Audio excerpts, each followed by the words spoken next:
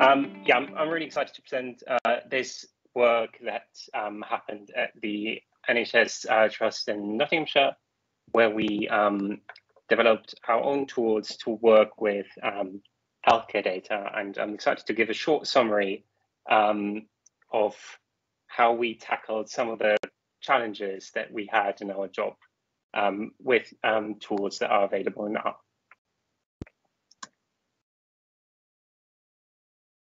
First of all, let me show you the team that is also played quite a big role in this, because as I will highlight later, we all have different backgrounds and they were crucial for this to work, because some of us had experience in SQL and some in R, and some had a lot of experience working with the data.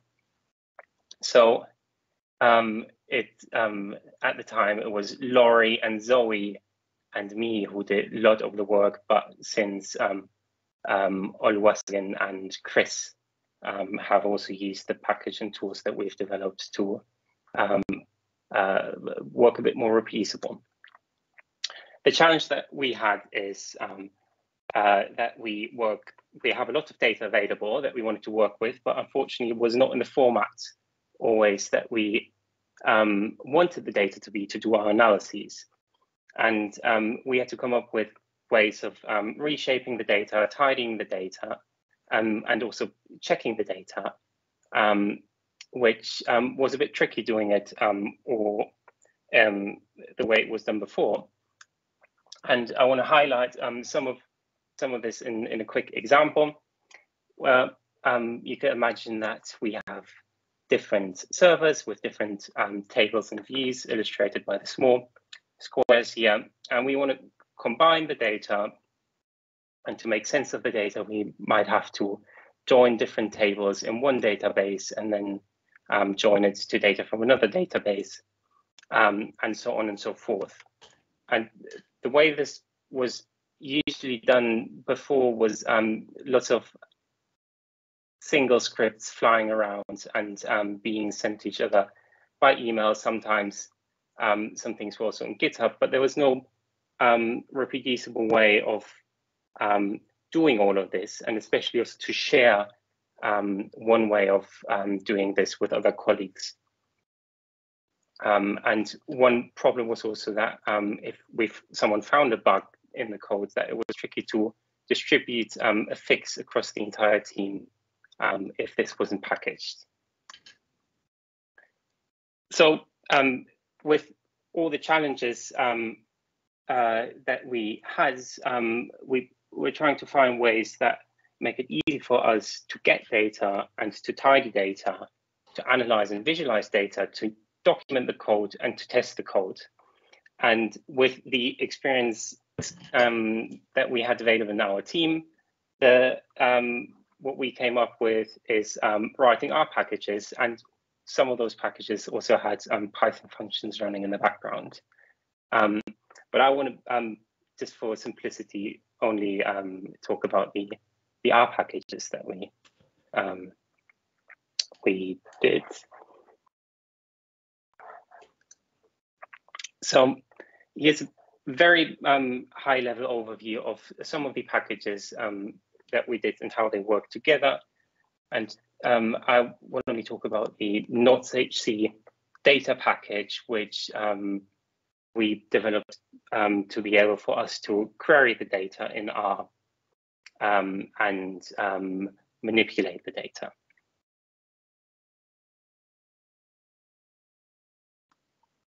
And the way this worked, like we didn't come up with most of these things. We used a lot of the tools that are available in RStudio to work with database objects in different databases. But we wrote our own little wrapper functions using the infrastructure that already exists, primarily through dbplyr, which I think I link at the end of the presentation. And the main workflow that we came up with that helped us in our daily job was that we always had a function to get a specific data set then to tidy specific data sets and perform a subsequent analysis on the data. And what I want to do now is give you two very simple examples how this looked like and how that was different to the way this was done before. For example, one of our tasks was to sometimes figure out the admission length of someone in our system. And that's relatively easy if we're only looking at admissions that happen within our region. But it gets a bit trickier when we're also trying to consider admissions that happen outside of the Nottinghamshire region. And so what we would have to do is look at the external spells and internal spells, and then figure out a way to add those admission days up. And that was relatively tricky previously, and we could, using this structure of the R package that we developed, write a lot of wrappers around this. And in the end, all we had to do was one line in the command line, which is calculate admission length for a particular client. And we could specify additional arguments in that function depending whether we were interested in maybe a gap of 2 days between the external and the internal admission, and get our results. And this was previously could have been, I think it was 200 lines of SQL code. And we could reduce this to essentially a line of code.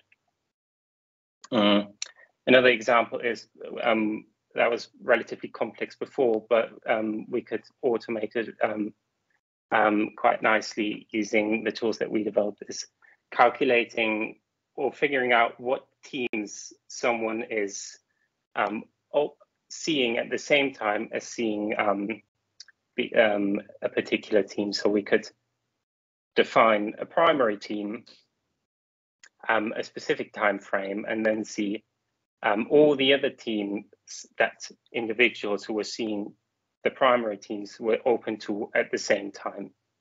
And that was relatively tricky before, and you can see that here I'm trying to below illustrate how this was done using our approach. We would get the referrals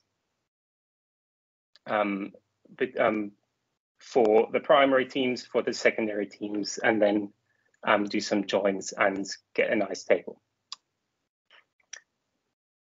What we try to do with this, to sum this up, is we try to automate recurring tasks that in a way that it's easy for us to distribute our code across our team, come up with a more consistent workflow across all the people that do similar tasks, and try to identify the modules that are repeated, and try to disaggregate data, the data side and the analysis side, so that we could work on data manipulations in different scripts to the analysis